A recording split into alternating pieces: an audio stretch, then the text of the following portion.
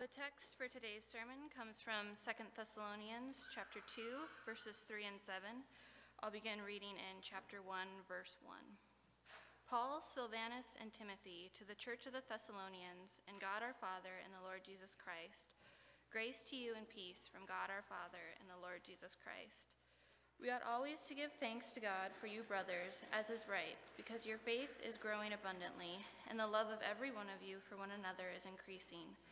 Therefore, we ourselves boast about you in the churches of God for your steadfastness in faith in all your persecutions and in the afflictions that you are enduring. This is evidence of the righteous judgment of God, that you may be considered worthy of the kingdom of God for which you are also suffering, since indeed God considers it just to repay with affliction those who afflict you, and to grant relief to you who are afflicted as well as to us, when the Lord Jesus is revealed from heaven with his mighty angels, in flaming fire, inflicting vengeance on those who do not know God, and on those who do not obey the gospel of our Lord Jesus. They will suffer the punishment of eternal destruction, away from the presence of the Lord and from the glory of his might, when he comes on that day to be glorified in his saints, and to be marveled at among all who have believed, because our testimony to you was believed. To this end, we always pray for you, that our God may make you worthy of his calling, and may fulfill every resolve for good and every work of faith by his power, so that the name of our Lord Jesus may be glorified in you and you in him, according to the grace of our God and the Lord Jesus Christ. Now, concerning the coming of our Lord Jesus Christ and our being gathered together with him, we ask you, brothers, not to be quickly shaken in mind or alarmed either by a spirit or a spoken word, or a letter seeming to be from us, to the effect that the day of the Lord has come. Let no one deceive you in any way, for that day will not come unless the rebellion comes first, and the man of lawlessness is revealed, the son of destruction, who opposes and exalts himself against every so-called God or object of worship, so that he takes his seat in the temple of God, proclaiming himself to be God. Do you not remember that when I was still with you, I told you these things, and you know what is restraining him now, so that he may be revealed in his time. For the mystery of lawlessness is already at work. Only he who now restrains it will do so until he is out of the way. This is God's word.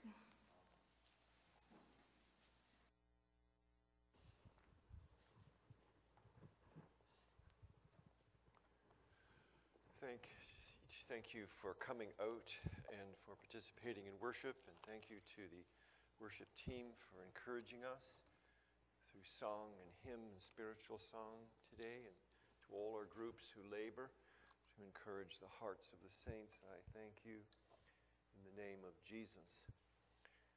The hymn, He is Coming Again, that certainly isn't new. But it reminds us of the return of our Lord. A delightful song, He is coming again, He is coming again. And that will be on my mind throughout the week for sure. We thank the Lord for the text before us today. This text, Chapter 2, verses 3 through 7, is the specific text that we'll be looking at. It's part of a larger section, Chapter 2, verses 1 through 12, appertaining to the defense of the church by Paul against a faction desiring to dissuade them of certain truths regarding the second coming of our Lord. At the same time, you'll notice in our text 3 through 7 where Paul picks up on a character known as the man of lawlessness. The man of lawlessness. What Paul is doing is he is reminding the church at Thessalonica of the truths that he has already taught them. And it's regarding the second coming of Christ. And in particular, this man of lawlessness who must arise in the time of rebellion before our Lord's appearing. He wants to put them right, but he also wants to instruct again on something that is of vital importance. It's something for the church to know. He's reminding them. Second Thess, chapter 2, verse 5, Paul says, "Do you not remember when I was still with you, I told you these things?" So it's not something new, it's something important.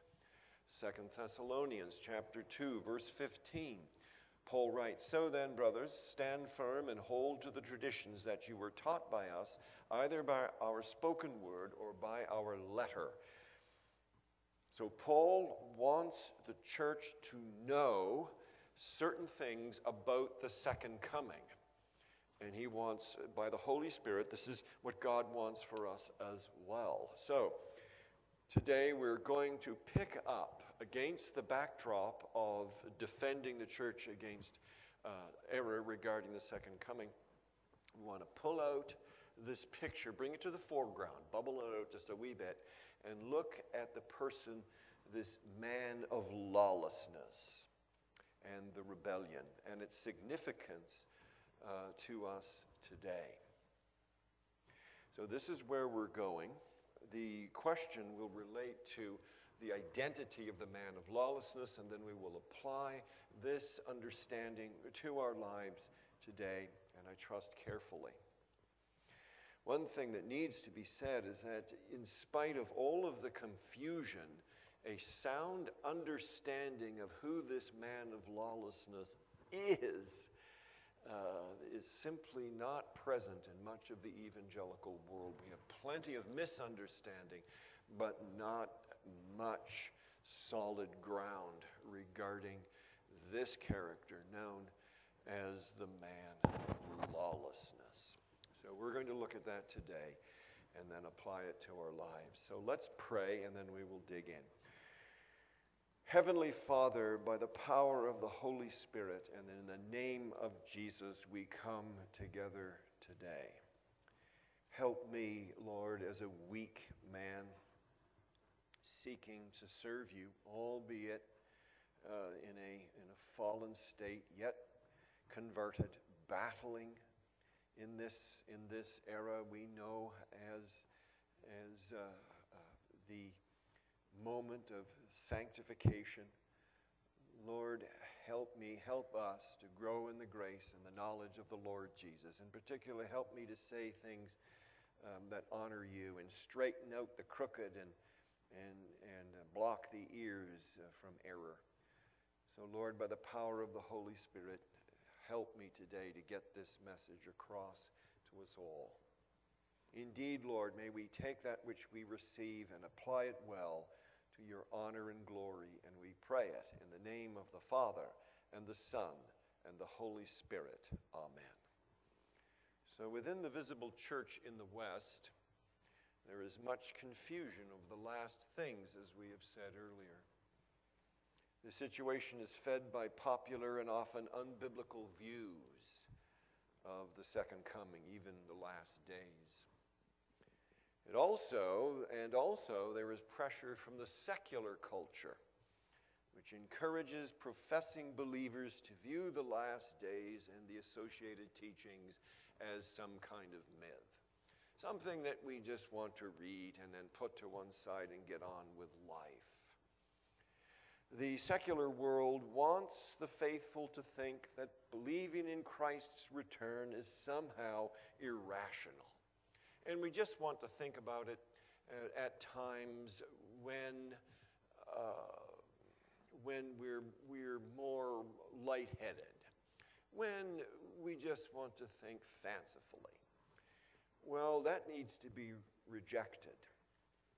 We must come back to the understandings of the second coming and the events surrounding it through the text and apply it carefully to our lives, indeed to our understanding. And we're going to have that as one of our objectives today. So we're going to reinforce one truth that is often not received well by the visible church in the West, and that's the teaching on the man of lawlessness. To this end, we're going to seek answers to these questions. Who is the man of lawlessness anyway, and how might this truth apply? Who is this man of lawlessness, and how might this truth apply? Understanding the man of lawlessness should give us a better picture as to what might be coming. And understanding the man of lawlessness will also help us to understand what's going on right now. When John spoke concerning Moses and Jesus, he was presenting very accurately the whole understanding of type-antitype that we've been talking about on Sunday nights. Moses does not, although he approximates Christ, as John pointed out, he falls short. The final version of, that is, of Jesus Christ himself surpassed what Moses did and demonstrated. Jesus came voluntarily and suffered, died, and rose again. Think about typology in another way. You have the many versions of Antichrist. You have the fallenness in our culture today, a type of Antichrist. We see types here and there, but the final version is going to be a particular individual, and there will be things about this one that cannot be, that we don't get yet, cannot be grasped at this moment. Type, antitype. So let's turn our attention to the first question. Who is the man of lawlessness? Final version, Antichrist. So here we go. The man of lawlessness is described in this text as being a rebel, or we could say rebellious. The man of lawlessness is described here as rebellious. And we're going to look at that word carefully. Verse 3, let no one deceive you in any way. Understand this, that in these days, and let me just back up a little bit and describe what seems to be going on in our day. Those of you who are students of philosophy and history know that there was a chap, his name in the 19th century, Friedrich Nietzsche. Now, you remember Nietzsche. He's the guy who argued for many things, a very dark philosopher. But he was a man of much gloom. And he announced that God was dead. And the humanists of his day picked up the mantle and declared, oh, joyous day, now we don't have to obey the law of that God of the Christians. We don't have to be oppressed by his law. Now we are truly free. And so this version of optimism erupted on the scene, and everyone was happy for a season. But then reality kicked in. Because if your God is man, then the party soon turns sour. Well, then along came some companions, that is to say Karl Marx and Charles Darwin and everything, and then there was this idea, well, maybe we can trust in politics and government and science, and that'll give us some significance. And no, that didn't help, and so an age of despair came, and then folks said to themselves, let us turn to mood-altering chemicals and other things, other institutions, and maybe entertainment for our God, and that didn't work and still isn't. So you have this admixture of unusual sort of an unsubstantiated optimism and much despair afoot today. It is into this that we speak as a church. And this is the kind of rebellion that Paul is speaking. And we said, let no one deceive you in any way. In this kind of culture, deception is great. And we're going to talk about that more next week. Deception is great. And so, as in the Greco-Roman world, Paul writing there and through the Holy Spirit speaking to us today from the very word that was inspired back in AD 60s. What the word is saying is that look out, because in cultures like ours, deception is great and real. and it will assault you every single day. So let no one deceive you in any way, Paul says. For that day, what day? The day of the Lord, the coming of the Lord Jesus Christ. That day will not come, he says. Now remember, the church of Thessalonica was being deceived by people who were saying, the Lord has already come. And they were confused. Okay, what about us? What about the loved ones who've gone on before? What's going to happen to them? So Paul is saying, don't listen to them. They're liars. Certain things have to happen, and here's one of them. Unless the rebellion comes first, and then the Greek text continues, and you don't take rebellion and the next person identified, the next identification apart. They must be held together. So listen to this. For that day will not come unless the rebellion comes first and the man of lawlessness is revealed. We'll pause there for a moment. Okay, Paul is saying rebellion must come first. What is that? Rebellion is a word that is best understood as opposition to God, rather like we've already been discussing. This is opposition to God.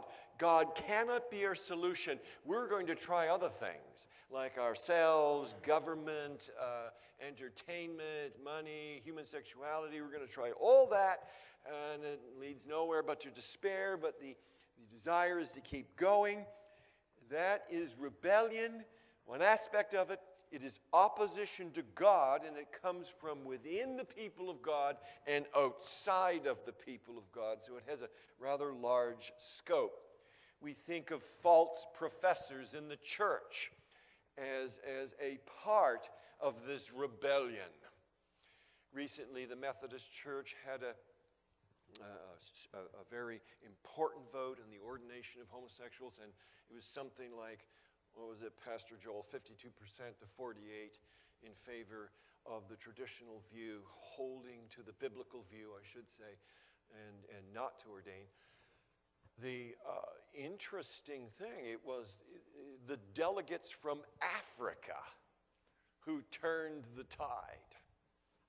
It was the delegates from Africa, not here, so swamped by false professors. And by the way, after the vote was taken, the room burst into an uproar. That's the kind of rebellion. The people were strongly opposed to the vote. We can't have that. Well, it's a vote. Why not just join in unity? See, to people who think like the world, unity only matters when we're all thinking like them. But it doesn't matter if they lose the vote. So there you have it, hot from the press. False professors in the church and from the secular world, that is creature versus creator. That is this whole concept of Darwinism, this whole lie that somehow we have come up from the slime. And if we come from the slime, then what value do we have? Maybe it would be better if we changed it, at least if we evolved from maybe pocket bunnies, lint. We might feel better about ourselves. At least there might be some extravagant lint in some pockets from which we might find our worth. But nope, that doesn't work either. So when he talks about rebellion, what Paul is saying is that opposition to God, it's from inside and outside. And it's saying we don't want truth, we don't want God. So that's it. Then notice, unless the rebellion comes first, and this is the we have it now, but there's the final version. Think of type, antitype. John talked about Moses and Christ. That's a positive side of it. Now look at the negative side of it. You have moments of rebellion like ours, but there's coming a rebellion that is final version. And it is associated with that the man of lawlessness will come. Okay, so Paul, unless the rebellion comes first and the man of lawlessness is revealed. Hold on to that word because we're going to get there. Again, this man of lawlessness, is revealed in the sense that he is intimately associated with the rebellion, and it would appear the leader of it. So he arises from the rebellion and is now over it. He is Antichrist.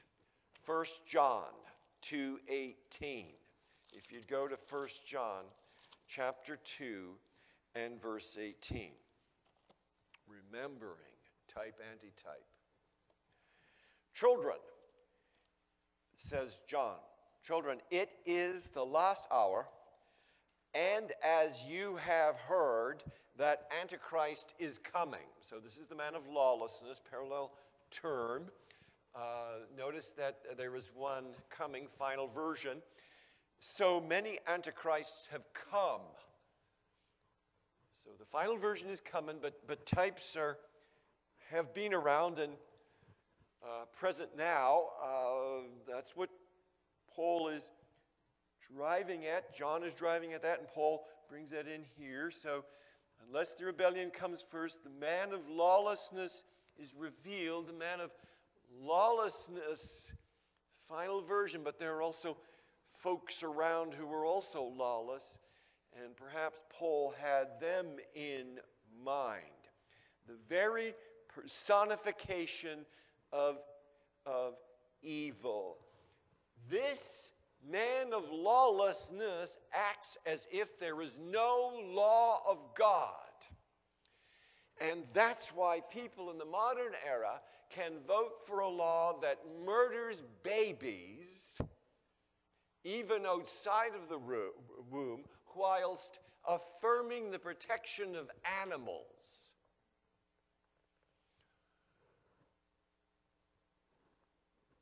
These people, this is living as if there is no law of God. That's what's going on. That's what he's talking about. Lawlessness and rebellion. The words go together. Doesn't that sound familiar? I'm not saying final version. I don't know. That's up to God. But it stinks. And where is the church en masse declaring truth? I talked with an attorney who was down at the Capitol this week again defending the cause for the church against this crazy law coming to a vote and regarding counseling in the church and how reparative therapy cannot be used or other therapies. We cannot even speak of homosexuality as a sin, even in biblical counseling. And this attorney told me that likelihood that it'll be defeated in the Senate. But he said liberalism keeps beating the drum. And the church has got to stop playing games and trust in Jesus and be willing to declare the truth, even if it means we lose attendees. We are not a business. We don't look for customers. We seek to glorify God and the benefit of many and encourage those who come, the body of Christ. But we do not want to appear to be winsome to the world. And we want to be winsome in a godly sense, but never in a worldly sense. Paul perhaps had people like Antiochus IV on his mind, who in 170 BC desecrated the Jerusalem temple by setting up an altar to the pagan deity Zeus. Or perhaps he had Roman General Pompey on his mind, who in 63 BC entered the Holy of Holies and desecrated that holy site. Or perhaps the crazy Emperor Caligula, who made his horse a member of the Praetorian Guard. There's a guy to watch. Caligula in 40 AD considered himself to be God and tried to have his statue set up in the Jerusalem temple. Perhaps Paul had these events on his mind. And even something else. How about Daniel? How about the book of Daniel, chapter 12? How about verses 10 and 11? Perhaps this is so. Paul may have been thinking about the time of the end in Daniel, where it writes, "Many shall purify themselves and make themselves white and be refined, but the wicked shall act wickedly. And none of the wicked shall understand, but those who are wise shall understand. And from the time that the regular burnt offering is taken away, and the abomination that makes desolate is set up, shall be 1,290 days." Interesting apocalyptic language. Larry and I will deal with this language as we teach through the book of Revelation. But it is fascinating how the language in Daniel appears to be in the mind of Paul. It's just this evil and wicked, rebellious individual, and the era of rebellion itself appears to be motivated by such scriptures as from Daniel 12:10 through 11. So then, Paul uses the word son of destruction. And the Greek word, those words, what it's saying really is this guy is going to be punished. That's how the Greek is used here. It's not concerning the destruction he will cause, but that which will come upon him. He is a son of destruction. His ultimate condition is he will be judged. He will be ruined. So even as Paul describes this guy, there is indeed judgment coming because God is just and he is over all. So then the man of lawlessness is a man of rebellion. Note that the current hatred from the church should bring us to a pondering and prayer. It should bring us to pondering and prayer. It is not our objective to live a comfortable life. It is our objective to live a godly life which will draw fire in this kind of culture. Guaranteed. Secondly, who is this man of lawlessness? He is also proud. Look at verse 4. Who, this is the son of destruction, the man of lawlessness, who is intimately affiliated with the time of rebellion, who opposes and exalts himself against every so-called God or object of worship, so that he takes his seat in the temple of God, proclaiming himself to be God. Think of the words of Daniel on the mind of Paul, likely, as he enters into this verse, inspired by the Holy Spirit. So this lawless one, who he not only opposes God, but also every object of human worship. He exalts himself. He really wants to replace God and every other religion. He thinks of himself so highly that he will not tolerate any rival of any sort. Whoa. When one thinks of the modern era, one is shocked. I remember when a former Marxist president of this country was elected and the school children sang his praises in school, my back tingled. I thought, how dare you? How dare you? Singing the praises of a man? Are you crazy? Daniel 11:36. If that's for me, tell him I'm busy. And the king shall do as he wills. Daniel 11:36. He shall exalt himself and magnify himself above every god and shall speak astonishing things against the God of gods. Sound familiar? Paul influenced by what? Type, antitype. Paul, through the word of God, making strong statements about his present condition and looking to a final version. So this final version will be proud. He will think of himself so highly, he will not tolerate any rival of any sort.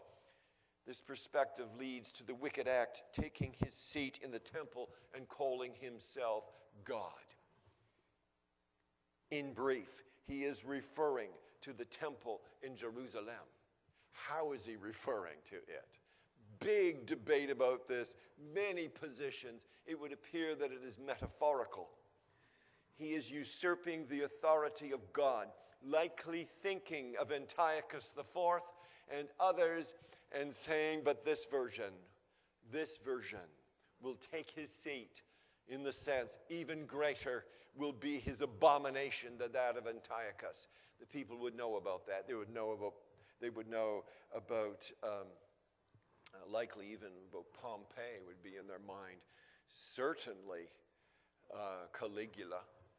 And they would think, oh yes, now we know. And yes, he will take his seat and will display his pride. So the man of lawlessness is a man of rebellion and pride. Believers must beware of leaders, particularly religious, who paint themselves in the role of God. Deny them. And then there's another. Verse 5, do you not remember that when I was still with you, I told you these things? He's saying to the church, don't forget them. Don't be deceived by liars who will minimize the second coming of Christ, for certain things must happen, and here they are. And he gives it to them again, and churches around the nation must hear it again. And you know, verse 6, what is restraining him now, so that he may be revealed in his time.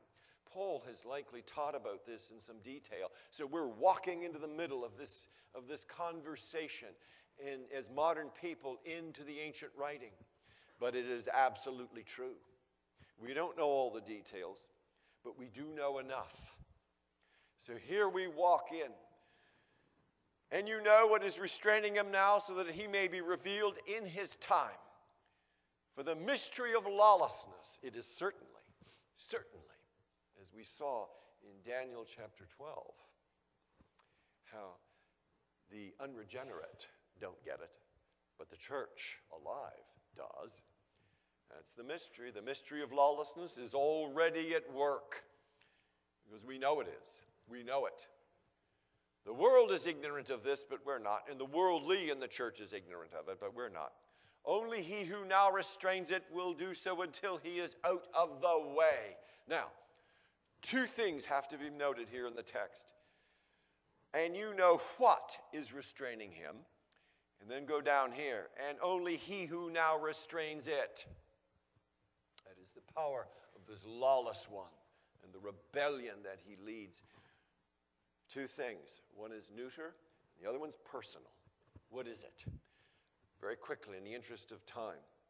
Many views here. I think the safest is to go with those who understand this as the power, the providential power of God, holding back until it is time, and him personally doing so.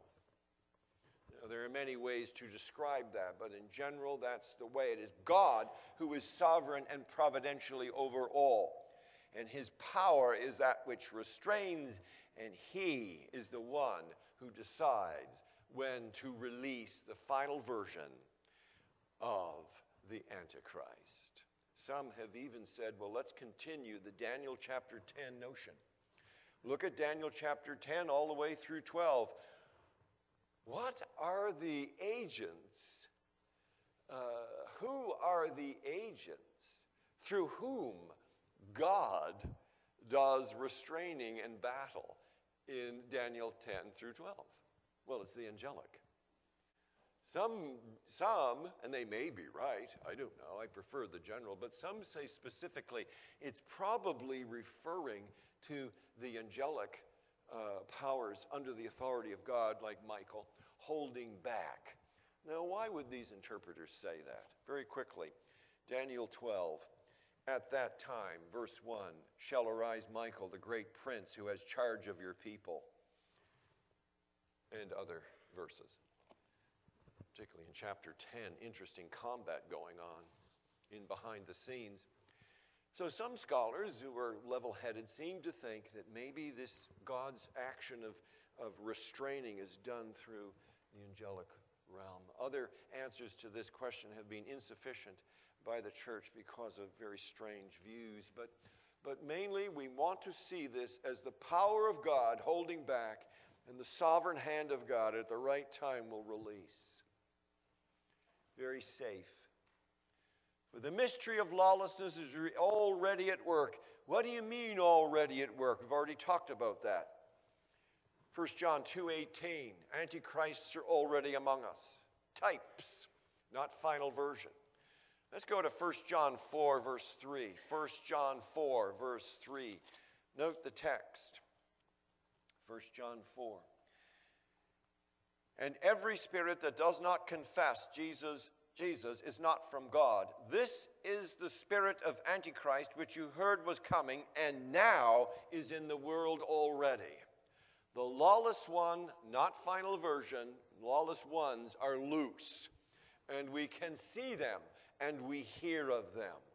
The lawless ones in the church proclaiming versions of feminism and versions of pro-homosexual lifestyle, and also perversions of doctrine. For instance, the deity of Christ, the softening of the deity of Christ, the softening of the union of God the Son with God the Father, the softening of doctrine. And that is of the spirit of Antichrist. So Paul then, coming back to our text, Paul then is saying that God, through whatever agency he is so choosing, is holding back this lawless one until the right time. He is the one in charge of history. He's the one who is holding him back. At the right time, he'll let him go. And then we shall know. And then we must stand firm. 2 Corinthians 6:14 is another passage to observe. 2 Corinthians 6:14. Paul again, speaking to the people of God, writes this: do not be unequally yoked with unbelievers, for what partnership has righteousness with lawlessness? And then he defines lawlessness. Or what fellowship has light with darkness? What accord has Christ with Belial? What portion does a believer share with an unbeliever? He is saying that even the kindest elements of the lost world are still not under Christ, and therefore under the authority of darkness and the dark one.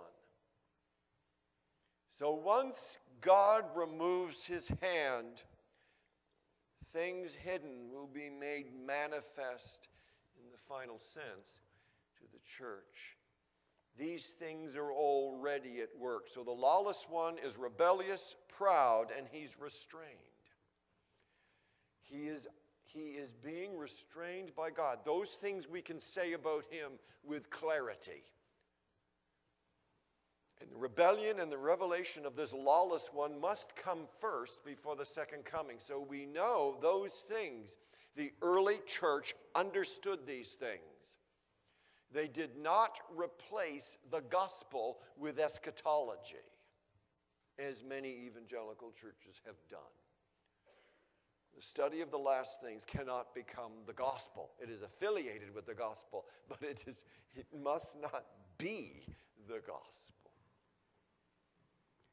Who is the man of lawlessness? He is one of rebellion, of pride, but he is now restrained. That means that when the final version is released, look out and look up. What will he be like, this final version? Pick the worst type that you can think of in history and then say, using lingo, he ain't seen nothing yet. So, 3 applications. How might we apply this? This account is not a myth. It isn't. It's true. It should not lead to fear, however. Should never lead to fear or fear-mongering. We don't need to have folks wandering around the tundra having a discussion about, well, we have to think about the Bible.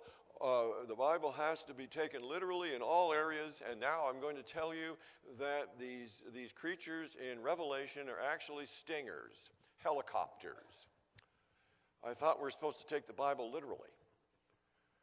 How come these stinger folks are now helicopters or missiles? I don't get it, because it isn't true. Take the language of Revelation for what it is, the very word of God. And language that should just, it's not talking about Gorbachev, it's talking about the contrast between the kingdom of darkness and the kingdom of Christ, who will reign forever, and he will be victorious. There is no fear, no fear. John 6, notice, 35 through 40. Jesus said to them, I am the bread of life. Whoever comes to me shall not hunger. Whoever believes in me shall never thirst. But I said to you that you have seen me and yet do not believe. All that the Father gives me will come to me, and whoever comes to me I will never cast you out. For I have come down from heaven not to do my own will, but the will of him who sent me. And this is the will of him who sent me, that I should lose nothing of all that he has given me, but raise it up at the last day. Authentic believers cannot lose their salvation. Why? Because to do so would mean that the Father's will would have to fail, and that can't happen. Here's what the Bible says. And this is the will of him who sent me, that I should lose nothing of it all that he has given me, but raise it up on the last day. For this is the will of my Father, that everyone who looks on the Son and believes in him should have eternal life, and I will raise him up on the last day. So what I'm saying, no matter how fierce the man of lawlessness is, if you be born again, so shall you be at the day of Christ. And that's Paul's point to the church at Thessalonica. So shall you be at the day of Christ. And so shall it be for us. Hebrews chapter 2, verse 14. Here's something else that should encourage us. Hebrews chapter 2 and verse 14. Note the word of the Lord. Since therefore the children share in flesh and blood, he himself likewise partook of the same things, that through death he might destroy the one who has the power of death, that is the devil, and deliver all those who through fear of death were subject to lifelong slavery. Have no fear, saints of God. The devil and the Antichrist, in a real sense, have been defeated. In the final sense, that's coming. The lake of fire is coming. But in a real sense, even now, through the cross and the empty tomb, they have been defeated. And they just don't know yet. The mopping up is going to happen. It's coming. As soon as the Allies landed on D-Day, June the 6th, 1944, and got a foothold, that was the end of Nazi Germany. But it took time to get to Berlin. And so now the devil is defeated in a real sense. But he's on a leash, but it's a long enough leash to chew us up if we think that he is no trouble whatsoever. So therefore, there should be no fear. We are kept as the church and the devil and the Antichrist, in a real sense, have been defeated and will be so in the final sense when Christ comes and the lake of fire, the judgment comes and they're cast into the lake of fire. Praise God for that. Secondly, elders, teach and preach well. I won't take the time to go there. 1 Timothy 4:16, the imperative upon elders.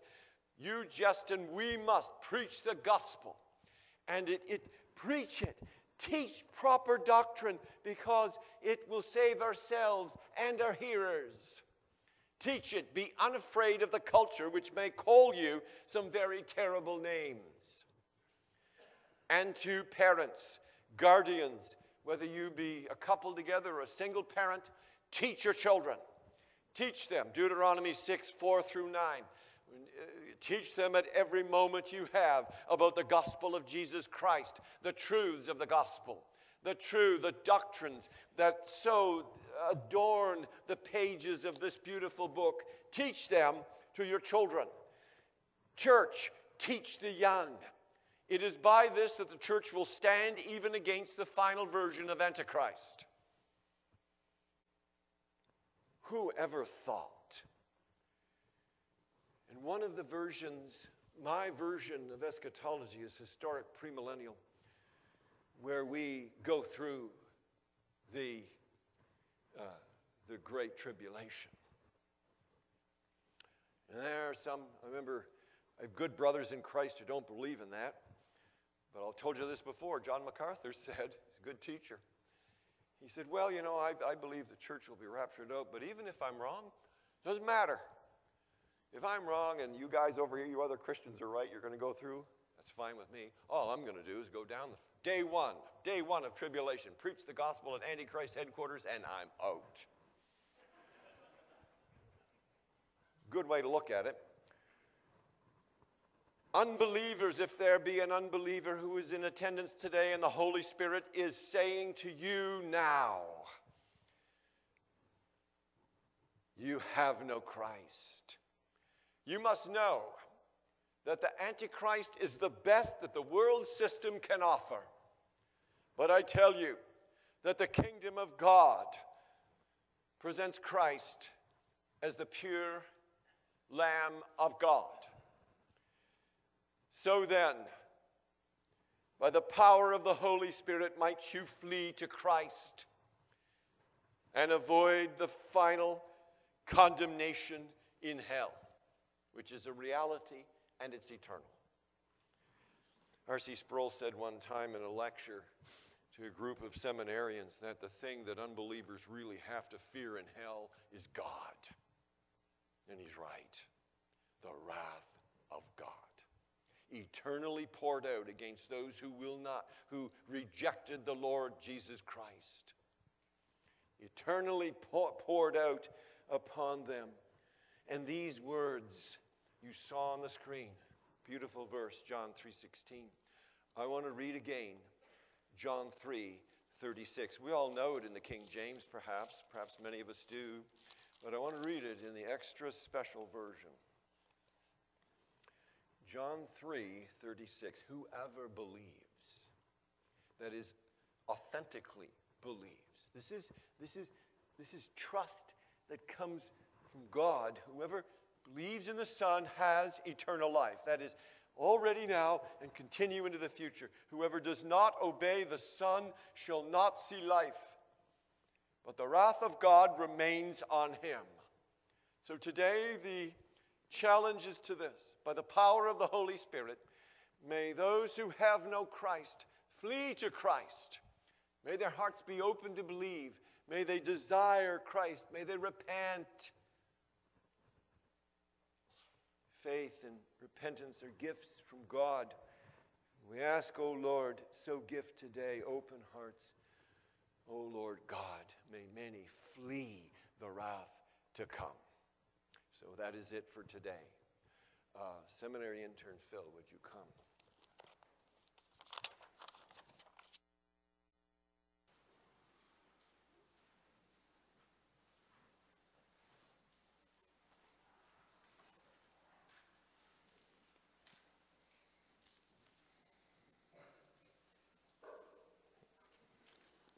I don't remember which psalm I left off on, so I'm going to go with 141. I call upon thee, O Lord, make haste to me. Give ear to my voice when I call to thee. Let my prayer be counted as incense before thee, and lifting up my hands as an evening sacrifice. Set a guard over my mouth, O Lord, keep watch over the door of my lips. Incline not my heart to any evil, but to busy myself. Incline not my heart to any evil, to busy myself with wicked deeds, in company with men who work iniquity, and let me not eat of their dainties. Let a good man strike or rebuke me in kindness, but let the oil of the wicked never anoint my head, for my prayers continually against their wicked deeds. When they are given over to those who shall condemn them, then they shall learn that the word of the Lord is true. As a rock which one cleaves and shatters in the land, so shall their bones be strewn at the mouth of Sheol. But my eyes are toward thee, O Lord God, in thee I seek refuge. Leave me not defenseless. Keep me from the trap which they have laid for me, from the snares of evildoers, for the wicked together fall into their own nets while I escape. Heavenly Father, in the name of our Lord Jesus, we do pray this prayer today, that you'd keep the word of God in our hearts and our minds and on our lips, that we would recognize evil and that we'd recognize lawlessness, that we'd recognize falsehood and false teaching, that we'd recognize the idolatry that comes with the lawless one. Final version, and we pray continually, Lord, that you'd help us to recognize the wickedness and the evil and the godlessness that comes with lawlessness that is in our culture, in our society, that comes with a culture and a philosophical outlook that would deny you, that would deny your Son, that would deny your Holy Spirit, that comes with an outlook that would deny that we are sinners in need of a Savior, and that comes with an outlook that would deny that Christ came to save us from our sins by his shed blood. Father, keep our hearts and our minds strong and intact. Keep our hearts and our minds focused on the Word of God. Keep the Word of God deep within us, Lord, that we might continually pursue you. In the name of Jesus Christ our Lord, amen. This service is ended.